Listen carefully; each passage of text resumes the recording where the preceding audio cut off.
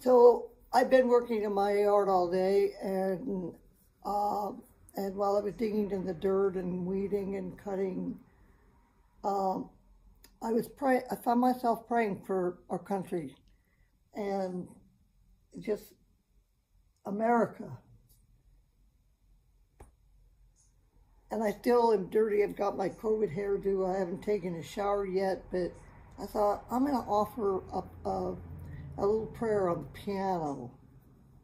And let's just see, it's improvised, and let's just see what happens, because it's from my heart. I was born when Hitler was still alive, 3 months after D-Day.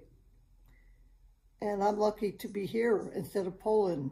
And we have to pray for our country.